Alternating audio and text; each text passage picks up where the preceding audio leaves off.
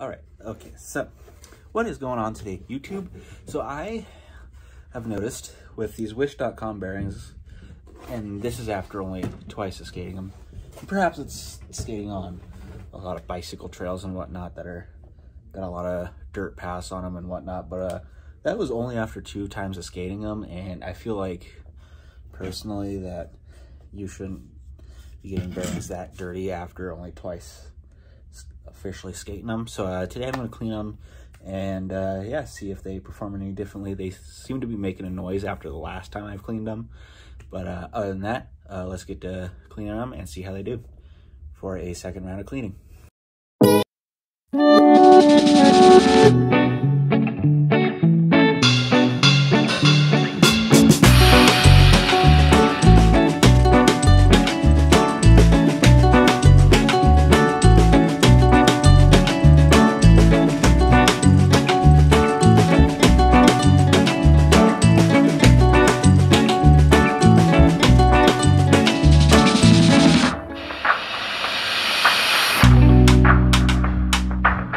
The bearings all nice and cleaned and oiled up, so time to go skate around Arvada and see if that does anything.